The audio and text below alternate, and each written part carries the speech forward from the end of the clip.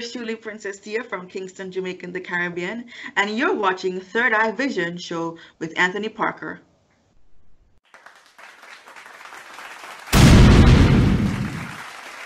That's right. We're on live. We're going to get this thing done one way or another.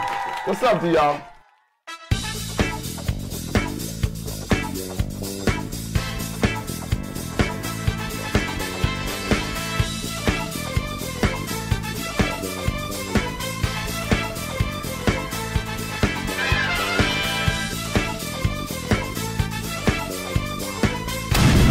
We're also talking off camera about the entrepreneurship in terms of like people who are visually impaired or blind are now more so coming into the YouTube world and doing videos. Do you think that that's becoming a trend with a lot of more so blind people because of the fact they're having a hard time finding a job? Because I have. You know, I'm not sure why other blind people have opened their YouTube channels. I started my YouTube channel because I've always called to be a teacher. And I've discovered I can teach people through my YouTube channel. So this is what I'm doing, Anthony. I'm answering my calling through my YouTube channel. And I encourage anybody, whether you're blind or sighted, that if you have something important that you need to share with the world, YouTube is a good alternative or a good platform for doing that. I definitely agree. But I just to piggyback off that, I've noticed that since I've started my channel, it's like a barrage of people, visually impaired individuals that are coming out to show the world exactly what they're doing. And a lot of them probably are looking at the fact that one of these days they may get paid for doing it, whatever the case may be. But I feel also that, you know, if they are looking towards that, they also are looking towards some type of employment and thinking that maybe, hey, this may be something for me. Because I'm not gonna lie to you. And I keep going back to the job that I do have, and everyone is like, man, keep on doing it, it's going to work out. I'm thinking and I'm hoping and I'm praying and all that good stuff that this may turn out to something that, you know, can basically be financially, I can be financially stable by doing so, you know, because the job that, go ahead.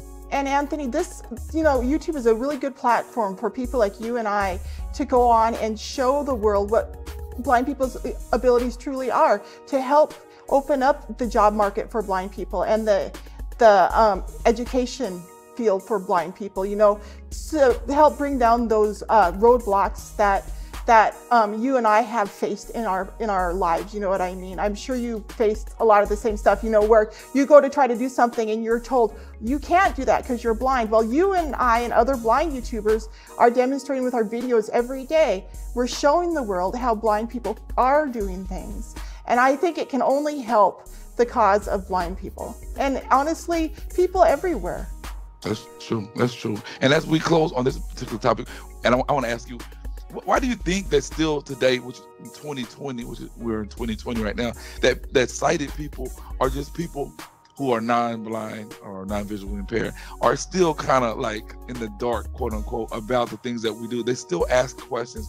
Do you think not enough blind people are out there in order to educate? Because I'm like, with technology and all these things that are out there, it appears to me that they should have some type of knowledge to know that, hey, a blind person can cook. You know what? A blind person can do X, Y, Z. Why do you think that? Because I still get people like, man, you still do this? Y'all, you know what I'm saying? Y'all know how to do this. Why do you think that that's still the case? To me, those people are irrelevant. When I come across people like that, I simply say, I can't do it, and that's it, you know, because I know I can do it, you know what I mean? And just like you know you can do it. You know what you and I both know what we're capable of using today's technology. And so when they say that, you know, that's when you just go do it. You know what I mean? You just and make a believer out of them. Yeah, you just like go do it. And they're like, okay, you just show me, like, okay, look, I did what you said I couldn't do. Now can I have the job? You know what I mean? Or whatever you're trying to prove. But you know, the thing is, it's a lot easier for us now to prove that we can do things. There was a time like 30 years ago when I went blind, trying to prove that I had a right to live, that I had a right to continue trying to get an education, that I had a right to dream of someday living a happy and successful life. You know, back then they didn't think blind people had those abilities. And today, you know, it's a completely different ball field for us, Anthony, and I'm so excited at the potential for all of us. And it really drives me crazy the blind people that I know who sit around and whine and complain. 30 years ago, maybe that was understandable. It was very hard 30 years ago. I mean, I remember what it was like. You remember what talking book machine tapes were and stuff. Yes. Yeah, I mean, just getting fiction reading was difficult, let alone textbooks and stuff. You know, I didn't have access to any accessible textbooks when I went to school.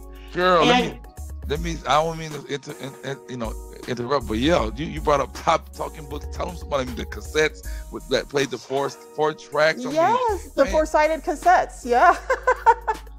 I remember the big cases of 8, 12, 16 cassettes for one book, man. Oh man, I remember that. Oh God, you've dated me for real, because now technology has emerged to where it's none of that for real. I mean, I definitely, as a matter of fact, I still get talking books in the mail, you know, as we digress. But what's really funny is I know that was what it was like in '89 when I went blind. I know that even before that, blind people were getting like floppy disks and records. Yes. Before that, I'm like, wow. I should have saved some just for as a souvenir, but I threw those away. I used them as frisbees and things like that. You see, those would probably be collectors today.